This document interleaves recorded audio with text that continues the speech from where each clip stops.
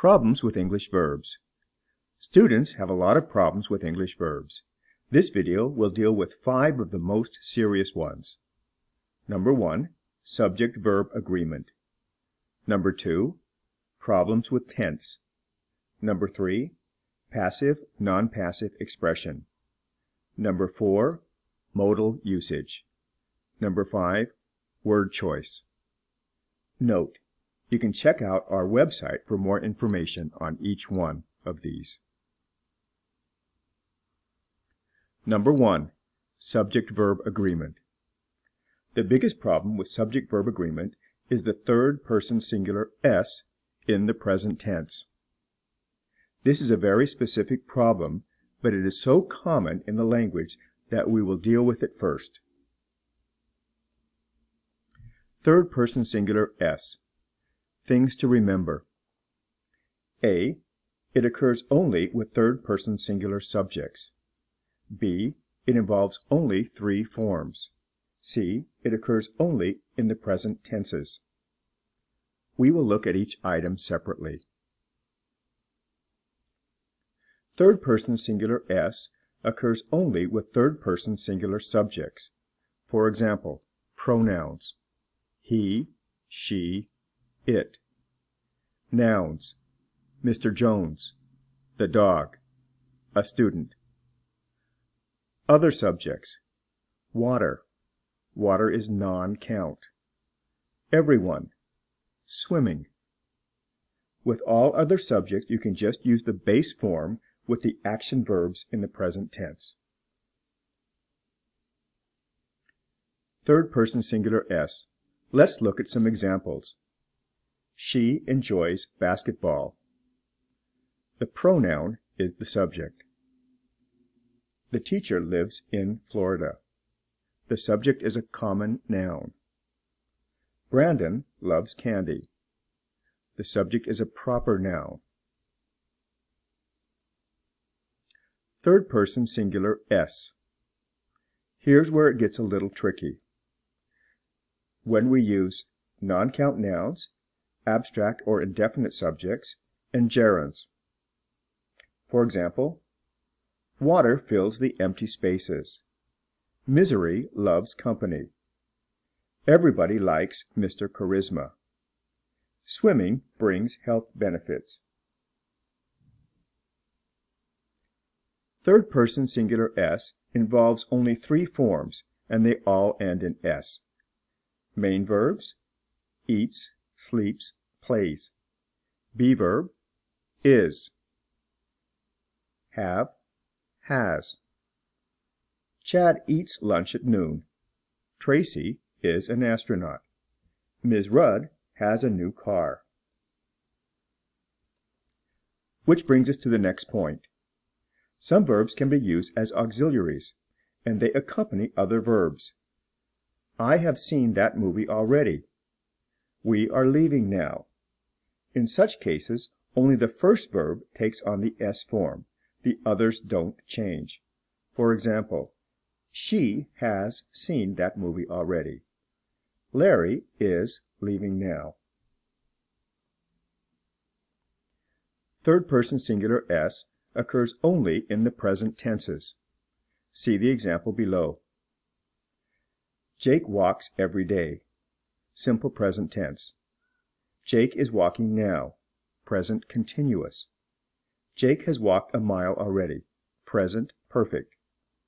Notice that the first verb after the subject has an s. Other verbs are not affected. Special notes on third-person singular s. The verb was can be considered the s form of the verb be in the past tense. However, the verb was is also used with I, first-person singular, in these situations. Modal verbs are also auxiliaries, but they do not carry the final s, regardless of the subject. Jill can do it, not Jill cans do it. Subject-verb agreement. Remember to use the s forms of verbs in the present tenses when the subject is third-person singular. Tony is a great chef. He has baked a pie. Everyone wants to try it. For other subjects or situations, the S form is not required. They like to cook. Third person plural. She ate a lot of cake.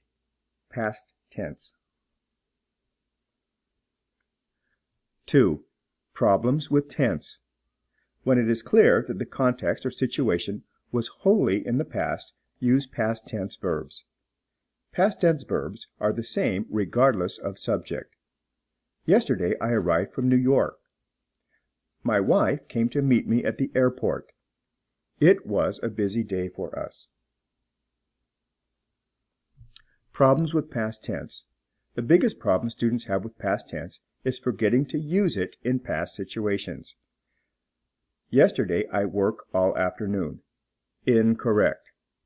Yesterday I worked all afternoon. Correct. More problems with past tense. Another mistake students make with the past tense is using more than one verb. Only one verb is needed, nothing else.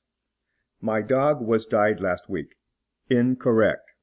My dog died last week. Correct. What was happened yesterday? Incorrect. What happened yesterday? Correct. Shifting tenses. When the context changes, you may need to change tense to fit the new situation. Last night I drank too much. Now I feel awful. In this example, it is clear to see the shift in context from past to present. Sometimes the shifts are less obvious. Shifting tenses. Notice the following paragraph. Last summer we went to Beijing. We visited the Forbidden City, climbed the Great Wall, and went to the famous street markets. The food was wonderful, and the people were very friendly. I think it was a great trip. Next time, we will invite you to join us. Notice the tense shifts in the last two sentences. I think, present comment from now, about a past event. It was a great trip. Next time, future context, we will invite you. Number 3. Passive and non-passive constructions. There are two problems here with opposite results. A. Inserting be verbs, and B. Omitting be verbs. Let's look at each situation separately. A. Adding be verbs unnecessarily. Passive voice usually requires a be verb, as you can see in the following examples. The dog bit the boy. Active. The boy was bitten by the dog. Passive. The problem is when there is no passive situation, but students add a be verb anyway. It was happened last night. Incorrect. It happened last night. Correct. B. Omitting be verbs. The opposite problem is when students leave out the be verb where it is required. I concerned about my mother. Incorrect. I am concerned about my mother. Correct. Many of these situations use adjectives that look like verbs. They are often collocations involving be and prepositions. Check out our website for a list of these expressions. 4. Incorrect modal usage. There are many problems when it comes to using modals, words like can, could, may, might, should, would. Two of the most common problems are A. Inserting to, and B. Not using the base form.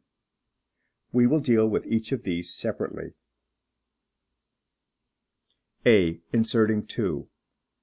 A common mistake students make is inserting the word to after the modal. Examples. He should to finish his homework. Incorrect. He should finish his homework. Correct. She must to get to work on time. Incorrect. She must get to work on time. Correct. Other modal expressions. Some modal expressions contain the word to already. The word is part of the expression itself. For example, I have to go now. I'm going to leave now. Be careful. Others, modal expressions, do not. I had better go now. Not I had better to go now.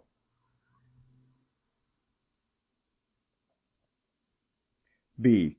Not using the base form with modals. Modals are always followed by the base form of the verb. No exceptions. For example, Bud could ate a whole pizza. Incorrect. Bud could eat a whole pizza. Correct. He might going to New Jersey. Incorrect. He might go to New Jersey. Correct. He might be going to New Jersey. Also correct.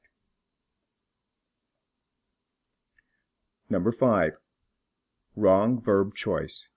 In English, some verbs are used in only certain contexts, and their counterparts are used in other situations.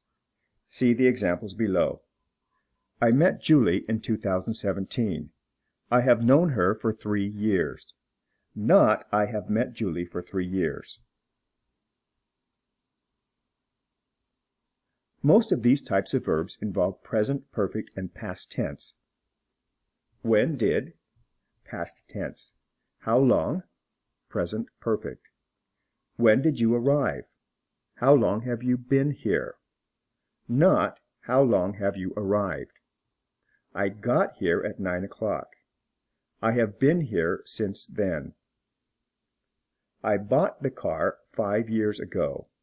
I have owned the car for 5 years. Not, I have bought the car for 5 years. Hope that was helpful. There are many more things we could say about using verbs correctly in English. Please click on the links in the description below for more detailed information on each of these. ESLgold.com, Grammar, Explanations, Examples, Exercises. Thanks for watching. Remember to subscribe to get the latest updates, and please check our websites for more practice.